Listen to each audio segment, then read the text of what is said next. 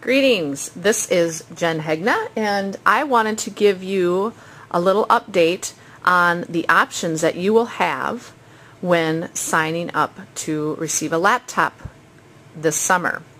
First of all, we are getting laptops, and all certified staff, administrators, managers, tech support, media specialists will be getting new laptops.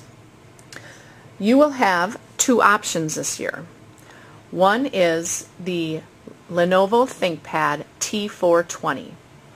It's similar in size to your current laptop. You will also have an option, if you choose to go with the more mobile laptop, and that's the X120E. I wanted to show you some videos in comparison of how they look in size. They each have 320 gig hard drive of space, or 320 gig hard drives of space. They have 4 gigs of memory. They have webcams. They have a VGA port. They have an HDMI port so you can connect to high definition televisions or systems of that sort. They each have 3 USB ports. They're wireless B, G, and N, so it's a newer version of wireless. They have memory card readers for your cameras and other devices. And finally, they will have Windows 7 Pro installed. Differences include this one, the T420, has a 14.1 inch screen, while the X120E has 11.6 inch screen.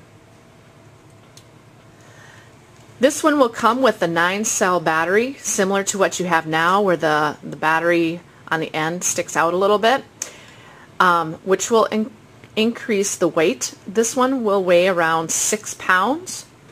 This one, without any special battery, will weigh 2.99 pounds. And I want to mention that 2.99 is significant, that it's a mini laptop under 3 pounds. It is not a netbook. It has the full function of the mouse and the trackpad and the little red dot that you may or may not be used to. So it is not like a netbook. This one here has a DVD CD drive, DVD burning CD drive. This one does not. However, we will give you an option to order a USB drive if you feel it's necessary. To give you an example of the size, there's a water bottle. It is very light, very mobile. This is the latest version, came out in March 2011. The other one, here is my water bottle. And you can see it's a significant difference. If I go up, you can see the difference. I'll also open up the screens here. So they pretty much have the full keyboard, even with the X120E, but I wanted to give you the example of what it looks like difference-wise.